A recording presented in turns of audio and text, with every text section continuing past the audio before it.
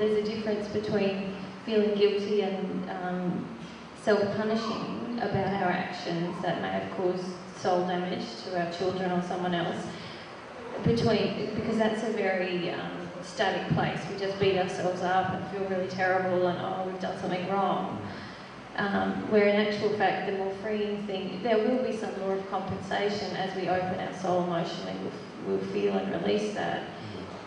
But to get underneath that, I'm not sure I'm explaining it very well. But yes, remember the law of compensation is the result of you taking actions that are disharmonious with love and having a penalty upon your own soul, right? And then there's a law of compensation effect. And remember, I've also talked to you about how repentance is the way past law of compensation. So when you feel deep feelings of sorrow in yourself for doing something that was actually wrong in God's eyes, and you've recognised it, then God's love or God's grace can come and you'll feel the change in you about that issue. You'll no longer cry about it. Now that's what I would call a feeling of repentance. And the feeling of repentance is totally different than a feeling of guilt. Guilt is often imagined, and guilt is often created by childhood events. So what's happening with yourself, for example, is you're in this cycle of guilt. You can't get out of guilt. Guilt is a fear, and so you're in this cycle of fear, really. You can't get out of it. That is not the same as the law of compensation, and that is not the same as repentance. Because true repentance results in immediate cleansing or immediate response from God. You follow me? True repentance actually causes an immediate action upon the soul from God's love entering it. So therefore you won't cycle over guilt all over and over and over and over and over and over again. Guilt is something that covers a deeper emotion. And it usually is a deeper emotion we don't want to feel. And in your case, the emotion you don't want to feel is the emotion of how unloved you've been from your father. And instead of feeling that emotion, which is going to be it's going to have a lot of different parts to it when you feel it. Instead of feeling that emotion, you prefer guilt. Because guilt means you don't have to feel that emotion. Does that make sense? Guilt means you can try harder to not feel that emotion. And the reason I cover it is because he was beautiful and I had a really good upbringing. I feel guilty every time I think of that. You mean your dad was beautiful? Yeah, and so even though he yelled at me, Yep. even though he yelled at me, I still feel, every time I get to that point, I feel guilty for thinking that he does something wrong to me. Well, the truth is he did do something wrong to you, and the truth is he wasn't beautiful. Now, I know that sounds quite blunt, but a parent who's yelling at a child constantly to control them is a very unloving parent. Now, they may think they're loving, and they may look beautiful, but there's some major issues in the parent doing that to a child.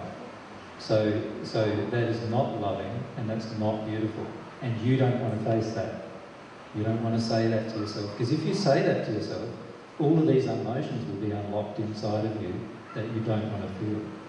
And a very good book to read as parents, but also with children to read, is called Toxic Parents. Now, do you remember James, who was the writer of that? You'll be able to find it on the net. It's called Toxic Parents, Healing the Shame of Childhood Trauma or something like that. We'll bring the title along tomorrow with us. But that book was written, I think, in the 60s or 70s by a woman who was very bluntly truthful. It's a really good book to read. Because what it does is it exposes a lot of our false beliefs about parents being good or bad, and what actually what actually is unloving behaviour to a child. And that's why it's such a good book to read. It's a very confronting book if you have got sexual abuse issues or violent abuse issues in the family.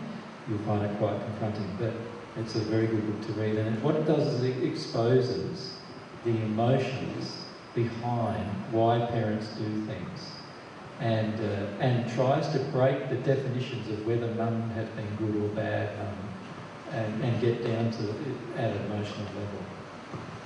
So many of you want to hold on to a belief that your parents were good. The reason why you want to hold on to that belief is because inside of you, you have some emotions that will be unlocked if you no longer believe that. You see what I'm saying? So the addiction is, I want to believe mum and dad are good. I want to believe mum and dad were loving. I want to believe mum and dad were fantastic with me. I want to believe they did everything they could. I want to believe... And the reason why we want to believe all of these things is because underneath all of that is a lot of hurt that we felt when we were children, that if we don't believe those so-called truths that we've written in our mind, we will then start feeling these emotions.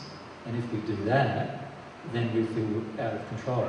So we go into control, wanting to believe things about our parents that are not true.